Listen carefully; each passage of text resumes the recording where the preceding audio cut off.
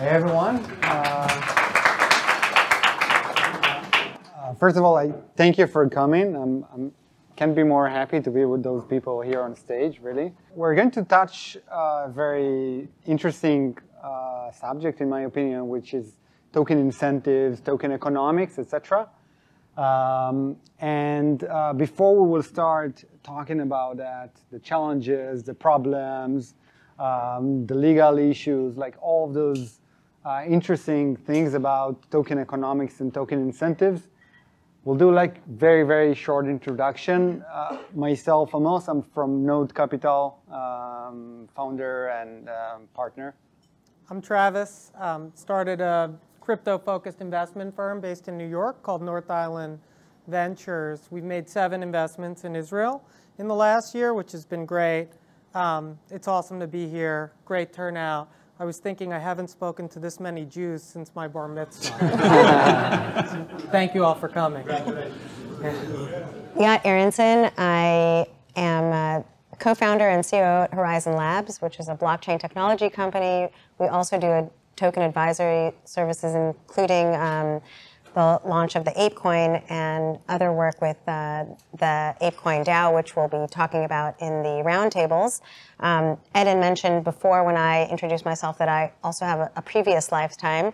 I ran the Zell Entrepreneurship Program here for 10 years. I'm still very involved because I just can't really leave. Eden Shochat. So I bought my first Bitcoin 2012, made the first blockchain investment in Colo 2014, which was insane, and ICO and then reverse ICO, which was surprisingly harder than an ICO. So we've gone through a bunch of shit, and super curious about incentive systems and how to dethrone the incumbents, and so that will be the topic of my roundtable. Let's start with, Bitcoin was the first cryptocurrency, the first blockchain. It started from proof of work, which, this was the incentive system of the platform. And today we moved into a lot of different incentives across different blockchains. I want us to talk about, where we started and where we are today. I think incentives are at the core of everything in the crypto blockchain space. Really what made Bitcoin so special was that it created this incentive for people to build this unbelievably secure network. And following along that, you had other blockchains like Ethereum, but then people started really experimenting with totally novel ways of incentivizing users with tokens on top of Ethereum. Where we are today is there's an extraordinary amount of new ideas around how you can use tokens to bring on new users. There hasn't been really a tremendous amount of success, I would say, other than layer 1s in terms of capturing users for longer periods of time. There's a lot of work to be done. That's really where I think we stand today. What do you think is a good incentive mechanism in the type of blockchain and protocols that we see today, right? Like we have proof of work, we have proof of stake, which everyone knows is kind of like the new, let's say, trend in the past years. But we see also other type of incentive mechanisms on protocols, etc. What do you think is kind of like a good incentive model, and what is a bad incentive model? So we need to separate between kind of mining and validation type incentives and then app layer incentives. So in the infrastructure side, kind of there are a bunch, some of them from Israel, right? So beyond proof of stake, the time and space, and anything that you can show that you devote resources, be it by ownership or be it with compute. I find those super interesting and vulnerable potentially, but quite frankly, it will just take a while for that to shape out. The app layer is actually where I find the more interesting models. And there, the bad models are the ones that use multiple tokens that are impacted or correlated between each other in order to create value where there's none. Obviously, we've seen the crash of such models. I think the good models actually create value that is aligned, value to the token holder that is aligned with the network value, that is truly aligned with network value. And there are a bunch of ideas here, anywhere like reputation. There are the old models, right, where you take money for getting someone to work at a certain company, right? The LinkedIn typical model or the headhunting model, which roughly is about reputation. And when you copy over those incentives, so basically just pay out with token that hiring fee or placement fee, I think that's a bad model because it doesn't generate value in the network versus saying, well, what's really the impact of reputation? How do I monetize a reputation in order to increase the network value? The more people are involved there and there's more opinions about people that are involved. These are great token models because they correlate strongly. Do you have a favorite example of a good app layer incentive model? So I mentioned the reputation. It's I'm not sure whether Asaf is here. Yeah, he's way back there. So that's a really interesting way to rethink the way LinkedIn, right? Think how terrible the LinkedIn when someone vouches for you. It's basically noise, right? Never mind that connections are noise, and never mind like everything about LinkedIn is fake, and by being able to tie it to tokens and saying that, hey, if I truthfully say that a certain person has significant talent, and that can be validated over time, and through that there's accrual of value in the network, that's a great model. And I think just to follow on that, when you talk about good token and bad token, I think one of the key things to think about is, do you really need a token at all? Or are you just doing it because there's a hype value to having a token? And the ones that are hype value to having a token tend to be not so useful and not great tokens. And they ultimately also fail to create that network effect. So a good token is something that is able to, and especially if you look on kind of DAOs are, humans always have ways to vote on things and to think about things. And participation, even though participation was very high in our elections yesterday, generally participation tends not to be as high as you want. But if you look at DAOs, it's taking a kind of an old school human need, and to the extent that it really creates value to the community as a DAO, then it makes sense. Otherwise, if it's just a way to vote for people, I think, and you see many DAOs that have this, then you just have very, very low participation rates, and you effectively don't do anything. What do you think, like specifically on let's say ApeCoin, right? As an example, everyone knows the ecosystem. What do you think are like, the advantages of the model of the ApeCoin and the disadvantages? Where it's like a weak model, where it's a strong model? Ooh, that's a big one, because I think first of all it's very much in formation. They're trying out a lot of things. We're obviously partners, but not tech partners, and we certainly don't make decisions, and we do, like everyone else, raise proposals. I think there are. It's really an experiment in all kinds of things. So I think the DAO itself is. Oh gosh.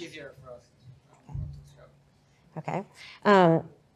So the DAO itself is an experiment in a smaller group of people. It's all in tens of thousands of people, but it's still a smaller group.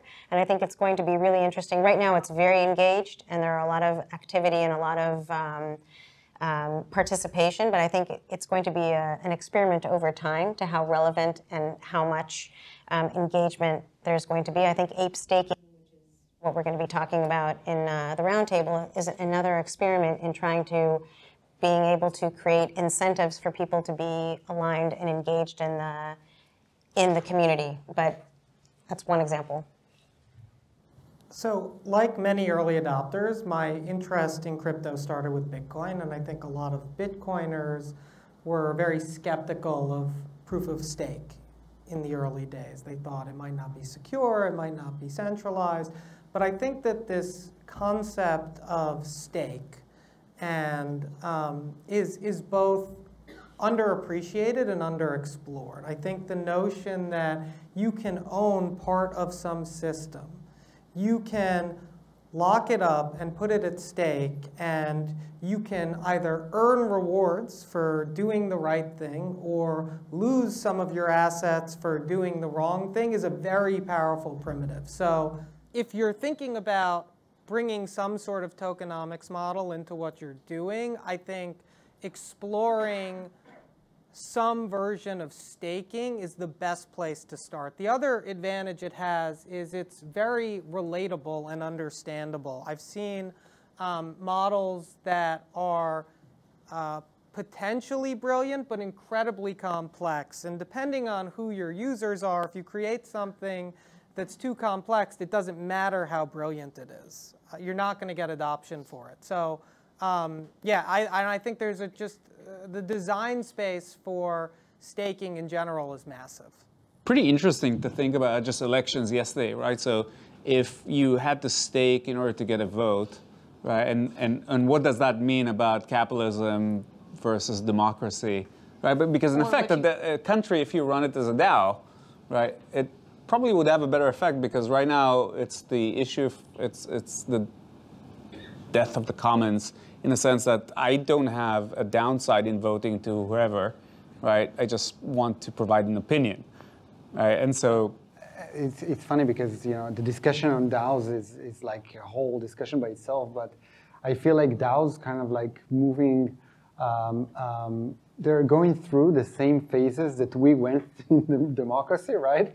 So it's like, okay, let's try voting, everyone have the same voice. No, let's have electors, and like it's basically the same history. It's just repeating.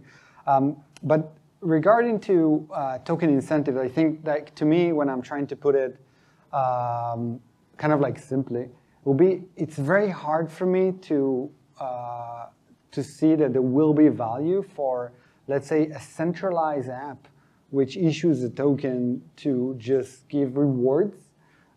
Where the token is really disconnected from what's happening on the app, right? Because it's centralized. Also, what happens if the app, dies, or the people stop working on it? Will the token still have value? And those are kind of like the questions that I always ask myself when I'm looking at apps issuing a token. And then on the other side, like the good models is where everything happens on chain, and you can close the loop of the transactions and basically have the value sits on chain on the blockchain or protocol itself. So that's kind of like the way that I like quickly doing the. But let me challenge that, right? So one trend, I'm not sure how many here are involved, right? The move from free to play to free to own, right? So you actually, instead of selling NFTs for $100,000, you actually get them for free as part of playing the game. And the notion, the idea is that as more distribution happens, because people have a vested interest to distribute, then there will be appreciation of the NFTs even if they were provided for free. Now, most games, and it's totally valid, will always be a centralized entity or a centralized venture. I think the question is, are the NFTs distributed? And are they interoperable with other ecosystems that would maintain value even if that game is shut down? So it doesn't need to be that the app is distributed, but there should be an ecosystem that is distributed. I think that actually like the current gaming state is broken with blockchain, both in terms of like the token economics, but also in terms of what is open source and what is not open source. So for example, if you develop a game, I think it's very important for it to be open source if you're releasing NFTs or you're releasing a token, because again, it's the question of what happens if people stop operating the game. So all of the value basically disappears. Unless, like you said, I can reuse those NFTs in another platform, etc. And there are many projects working on that interoperability, on those type of things. So yeah, I mean, we're really like starting to see all of the gaming in crypto, and I think a lot of the games are starting to understand that the game, the token, and the NFTs will have more value if they're interoperable and connected to other games and other ecosystem, etc. Yeah. So what do you think about the process of working on tokenomics? Like a lot of I see a lot of entrepreneurs kind of like saying, okay, I know how to build a product, but I'll outsource the token economics, right? Like, what do you think is the process of building a good token economics? I think that, I'm not going to use this. I think that the notion that you're good at the product but not the tokenomics often makes no sense, because the tokenomics, for them to be valuable, have to be part and parcel of the product. And you know, generally speaking, you already took one shot at consultants earlier. Consultants are on average not that great. So I wouldn't bring them in and expect them to design some core component of your system. They just don't have, no offense, you guys are probably amazing. Well, I'm gonna answer that. You know, they often don't have the incentive to care nearly as much as you do, right? And they're not as close to everything else. So, you know, you have to design them yourself. And if you feel like you're not capable of it, then you probably shouldn't be doing it in general. So I'll challenge that. I agree with you that, like product, you need to be able to also understand the tokenomics. If you don't, then you've got a problem, because the tokenomics are part of your product. However, I do think that there's a combination here of two things. One, it's a very nascent place, and there is a lot of benefit to really digging into comparables and seeing what's going on. So to the extent that it's very hard to be in the know of everything and what's going on, and on top of all of that, then I think getting support from a team like Horizen Labs that wouldn't do the tokenomics for you, but would help think through your business, the product, and how tokenomics actually support it. So I think that's really the way that could work, and that would be my challenge to you. But I really agree with you that if you can't get your tokenomics right, then you don't really have a right to exist in the first place. Yeah, I think it's often a red flag that a company would even want to hire, in some instances, outsource this completely, right? Like, I think actually, you know, Israel, during the ICO boom, there were groups that were just cranking this stuff out, and almost all of those were scams. And there's a reason, right? It wasn't central to what the company was really building. I would say one thing, which is about participation in the high-tech ecosystem, right? So 320, I think, thousand people generate 20% of GDP, 50% of exports, but it's not an inclusive kind of environment. And actually, this is an amazing opportunity where economists that historically would have a pretty hard time getting into high tech, maybe as kind of a CFO path or whatever, this is actually a great opportunity to insource some of the kind of more brilliant, especially in the, we have some great infrastructure in the academia in Israel, and bring them over and actually have them be part of the team. It's so core to what you do in thinking over time that having someone that leads that thinks about economics on an ongoing basis is actually not that expensive. And it's not rocket science. It's understanding people, understanding what it is that they want to achieve. How can you incentivize them? That's what you generally do with economics. So it's an opportunity to actually bring into the fold a new kind of a talent, which I think is super positive. And we have some in the audience here. I mean, I think it also relates a lot to product market fit, right? Like, what is product market fit with a token? It iterates just like a product. You can't, like, it's rarely that you will achieve everything and like have it on spot at the same time you wrote the white paper, right? It's like, it takes time. You want to say something? Yeah. So you mentioned this concept of product market fit. It also begs the question of when would you launch a token? If you're launching a layer 1 blockchain, you need the token from day one, obviously. But I think that if you're launching a product that's going to use a token to turn it into some sort of decentralized network that isn't a layer 1, you probably actually want to wait until you have product market fit. I think one of the best examples of this is the ENS token. So ENS has broad adoption. There's millions of people who have ENS names. And they launched the token after it hit a certain point. And that token actually, you know, it has fundamental value to it. Every time somebody buys a new ENS name or renews it, there are revenue that go to the protocol that the token holders have a claim on. And that's great. Like, there's a real business around it. And there aren't that many examples of that. But I think, particularly at the seed stage, Series A stage, you have some idea about a token. Well, in some instances, it makes sense to prove that people actually want the core product that you're building. Another thing that is interesting, I mean, for me also, was an entrepreneur, now an investor, incentives for founders. That's a very interesting subject from both sides.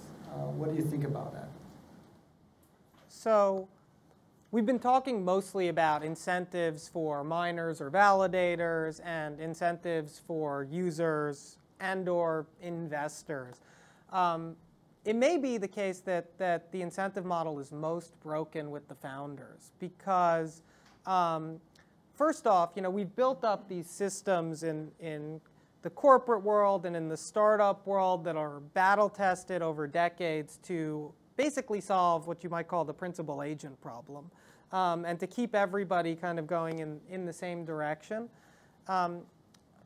With tokens, you have very short vesting schedules. Founders get liquidity way too early into what are highly volatile markets. And sometimes they just make a ton of money and then they, go on their way. Quiet quit, as they call it today. But there's actually two other issues that there's one core one that really isn't the founder's fault. So in the US, you have a tremendous amount of regulatory uncertainty around these tokens. And there's the risk that they could be deemed securities if they're too centralized. And one of the key things you look for there is there an individual who's promoting the token and is the value of the token dependent on their actions? So I think what you've seen with a bunch of the DeFi tokens, for example, is you have a founding team launch it and then they kind of get to say or have to say, like, this isn't mine anymore. This belongs to the community. And so what you end up with is a situation where nobody's looking after sort of the business model around the token and where they cannot turn on simple revenue fee models because they think it will put them at legal risk. So my hope, I wouldn't say I'm short-term optimistic, but I am medium-term optimistic, is that we will have an environment where you don't have to make these trade-offs.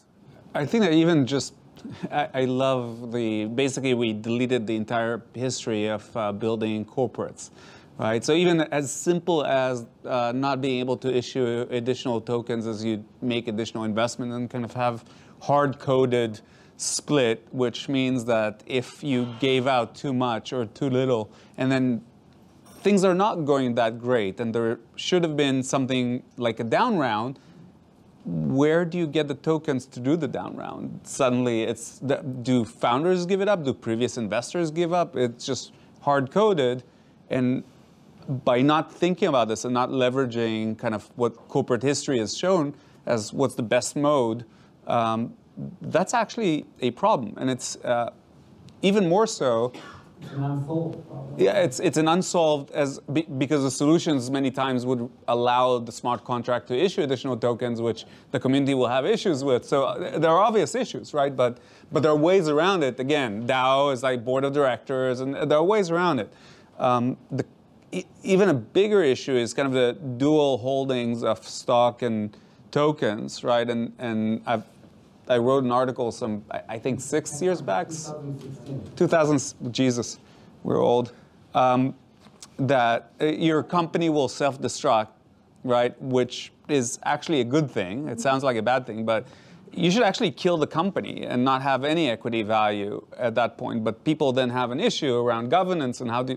So there's a lot of learning that is still required because the current status quo is actually messed up, both for founders, investors, token holders. So there's a lot of learning of actually how to allocate those additional tokens over time and how you remove kind of the LTD or the Inc. entity, which becomes irrelevant, right? Because all the value then moves over to a token. So effectively, the shares should be worth nothing at that point. right? Because you move the value away. But I think that conflict of interest that you're referring to and just the general idea in this space is that we're using, I'm scared of this, just hold it there.